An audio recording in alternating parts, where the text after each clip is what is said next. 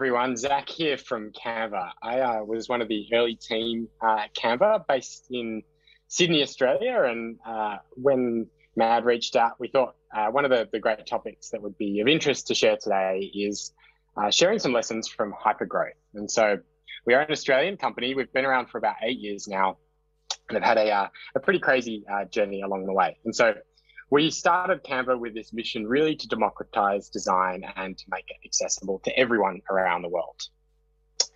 And I guess when people ask why now, all you have to do is look around you. And it's true that the world is becoming more visual than ever before. Whether that's looking at social media content, the usage of devices and all these sorts of things. The trend is that we're becoming more and more visual. It's now the default for impactful communication. Simply look at, the social media platforms around you, and it's all backed up by science as well. When we see content communicated visually, it's more likely to be remembered too. And rewind all the way back to the start, and pre-Canva, this is what it looked like when you're needing to create a design. And it was actually while teaching design at university that our co-founder and CEO, Melanie Perkins, came up with the idea for Canva. And so we launched with a simple and easy to use design platform for everyone with a whole lot of templates. We've got more than 100 million pieces of content. It's really, really easy to customize and create whatever you want.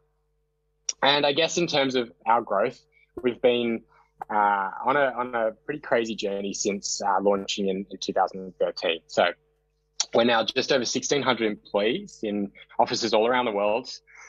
We've tipped over 50 million monthly active users, so 50 million people designing with Canva each and every month in more than 190 different countries. We've had 5 billion designs created, and we're doing over 500 million in revenue as well. And so today, hopefully what I can do is share a little bit more about what it's been like behind the scenes, and I guess some of the lessons that we've learned in terms of Canva's growth that you might be able to apply yourselves as well. And so getting into it, the first lesson I wanted to share was one that we've learned, and it's really about building a great product and consciously saying here, not for your community, but with your community. And this is something that we've done since the very, very early days.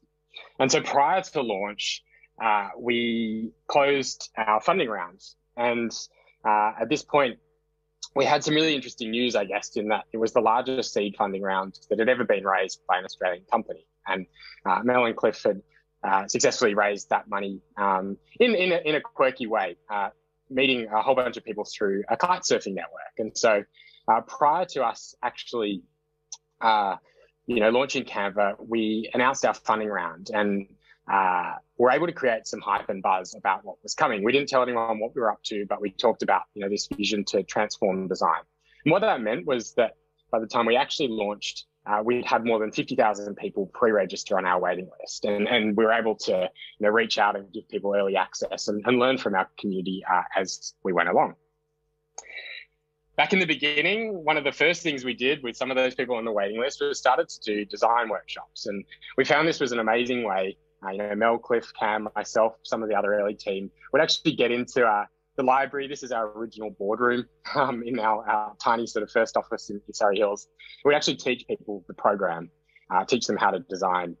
And let me tell you, there is no better feedback that you're going to get by trying to show someone and getting that really candid feedback there and then. And this helped us really refine our product onboarding experience, realize where people struggled and sort of iterate the product too.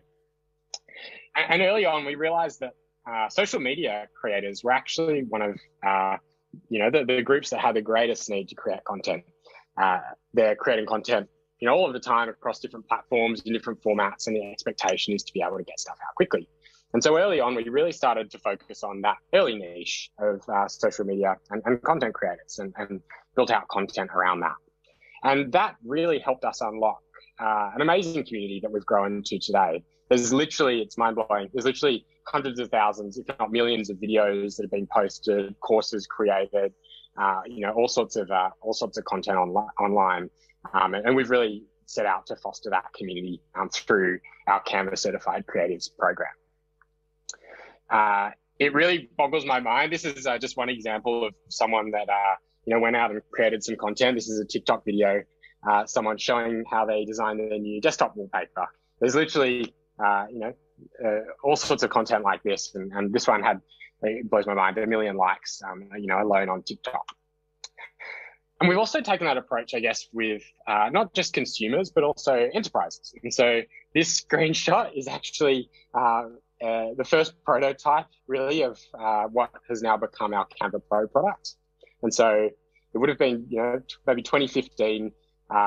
We actually got a tweet, I think it was, from one of the designers at Huffington Post, sort of reaching out and saying they had this problem where they were creating a lot of content across the team, but were struggling because the tools were difficult to use and they had stuff going out with the wrong logo and different colors and fonts. And so they reached out and said, can you help us? And fortunately, I was actually going to be over in New York. And so I went and met up with the team and we sort of talked through, and we had templates in Canva at the time, and realized, what they were looking for was their own custom templates. And so we hacked this together and created a bunch of templates, for the Oscars here and a few other things there. And basically we put these together and put them on a WordPress page, and internally at HuffPo, the team were able to just click on any of the links on this page and then remix and create their designs in Canva. And that functionality was our first prototype of,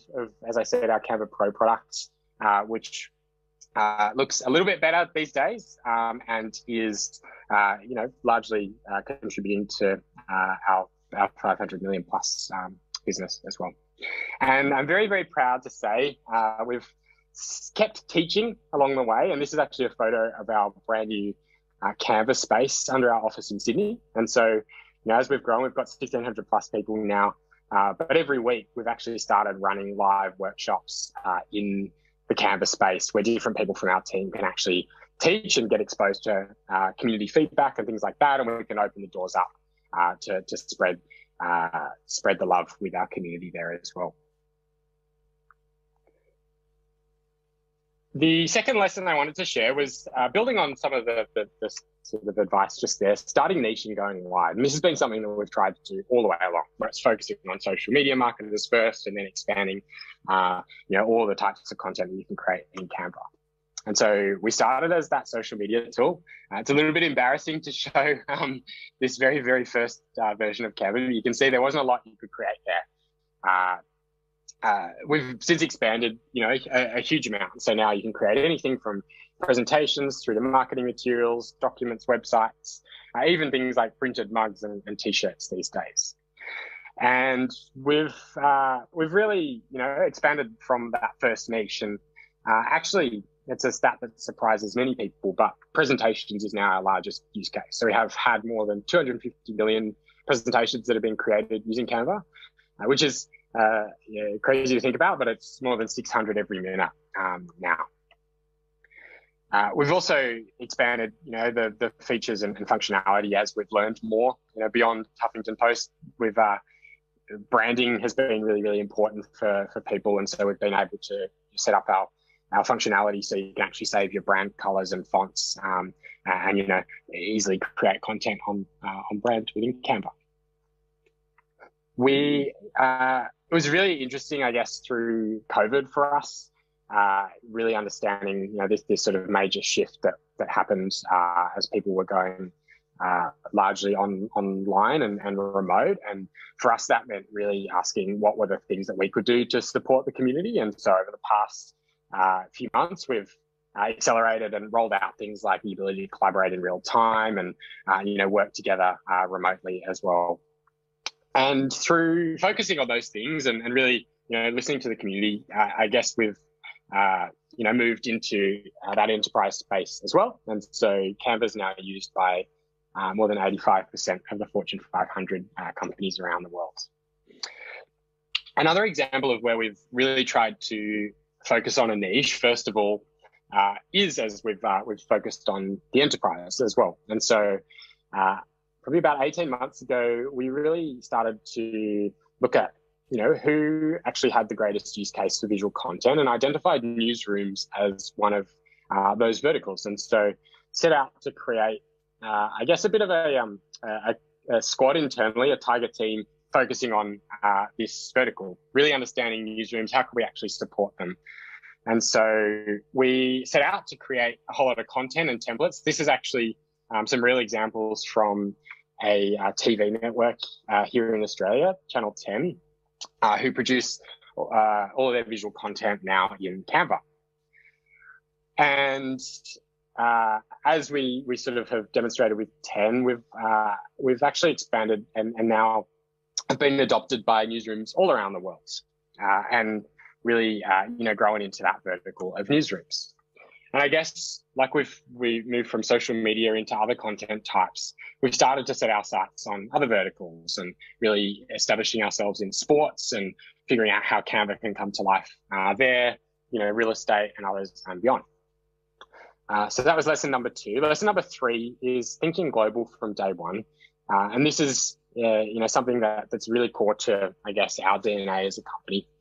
What you can see here is one of our values, which is to set crazy big goals and make them happen. And we certainly did that with our approach to international too. And so rewinding a few years back, we were, thinking through where do we focus next? And I guess we realized or stumbled across this insight that only 25% of the world's internet population actually use the internet in English. And more people are coming online in languages other than English every single day. And so we set out the crazy big goal to localize the product and to start with, we set our sights on being in 100 languages. And this was a mammoth feat. And we broke it down like we tend to do into smaller goals as well. And so in 2015, we set out on that journey. And I think by the end of the year had set the goal of launching in Spanish as our first language other than English. And that meant the whole team had to get on board. We needed to rewrite our code base. We needed to figure out how to hire translators. We needed to create content. And we worked out a lot of those foundations there. The next year, we upped the goal to 20 languages and then 100 languages, which we're available in now today. And I guess as we've thought about that, we've gone deeper and deeper. So early on, it was about being available and being accessible in that local language. And then it's been about, getting more and more local. And so examples of that would be in Japan, for example, the primary messaging platform is actually Line. And so we need to surface that as a sort of integration and some way that people can publish their content. In Russia, VK is one of the biggest social networks. And so we've tried to evolve the product in that way as well. We've also had to build Canva's international content library. If you're in Mexico, you're wanting to see Day of the Dead content, or in India, it might be Holi. And so having that local content experience is really, really critical to feeling like a truly local brand wherever you are in the world. And very proud to say that all of those efforts over the past few years has completely changed the nature of our community around the world. And actually more than 80% of people don't use Canva in English these days. The fourth and final lesson I wanted to share with you today is around scaling culture. So this is actually a photo in our second office. So it was a little bit bigger than that first one that I showed you. And we were celebrating hitting our first 1 million signups. And so something that we've done all the way along has been to celebrate achieving those big goals. And so I said, earlier, one of our values is to set crazy big goals and make them happen. Another thing that we like to do is to set crazy big goals and then celebrate. And so early on, I think there was a bit of talk, in the corridor in the office as we hit that 1 million signups, and the question was, how do we actually celebrate? And so one of the engineers on the team was a fan of the local schnitzel restaurant around the corner, and so we started this tradition where we'd actually go every 1 million users, and we'd all go out as a team. Of course, the team got bigger and bigger, and so I think at some point we no longer fit in the restaurant, and we had to start to scale how we celebrated things as well. But that whole idea of celebrating really comes back to a bit of a philosophy for us internally. I'm not sure if any of you have read this book. Feel free to share if you have. But there is an anecdote in here. This book is The Power of Moments. It's fantastic if you haven't had a chance to read it. And what it really talks about is the importance of creating those real peak memories for people. People tend to remember either the worst or the best. And a lot of the time we can create magical experiences by really making them memorable. And so one of my favorite examples in the book is the Magic Castle Hotel. And so at the time the book was written, this was actually the second most highly rated hotel on TripAdvisor. And you wouldn't think it from looking at the pictures, but they really focused on making the experience magical. And so to give you a bit of a sense for that, when you show up at the hotel to check in, there's a magician juggling in the foyer. You go to your room, there's a phone you can call to order any snacks that you want. By the pool, they have a special red popsicle hotline. You can call and order your favorite flavor of popsicles, et cetera, et cetera. And what they've really done is make an experience of staying there. And that's something that we try and do, as we think about all aspects at Canva. And so we've done that over the years. This is when we launched our iPhone and iPad app. We did a special Apple themed day where we all dressed up as Steve Jobs. During COVID, obviously, we were all online and at home. But as a marketing function at Canva, we were doing some of the biggest projects that we ever done. We launched our first ad campaign in the US. It was a test in 10 cities. And so we did a virtual road trip with everyone once the ad was out. And we actually got people from our team to act as the tour guide. And we did a virtual tour over Zoom, which was a whole lot of fun. And we sent out different things for different activities along the way as well. One of the more bizarre traditions that we've had at Canva, this is a video of our early birthday celebrations. At one point, if it was your birthday, you used to have to step up onto a table while the whole company would move around and sing you happy birthday. The only thing that, weirder than watching the video is actually experiencing that yourself. But again, we did get too big at some point, and so had to evolve. And so we moved to a birthday wheel. And so now when it's your birthday, if you're in the office, when our offices were open, you would be able to spin the wheel and you'd get a special surprise. We took that online as well. And I guess for me personally, it's been an interesting journey and, so much fun being part of Canva. I actually had my 8th year Canvaversary just recently, and got a bit of a surprise. I got called down to that Canva space I was talking about, and a whole bunch of the team were actually there, and got me and Jim. Jim and I actually started on the same day, so I got up and did that very same ceremony for our 8th year Canvaversary. And I guess at that point, I realized that some of those aspects of our culture have continued, and it's so nice to see that continue even as we have scaled as a company as well.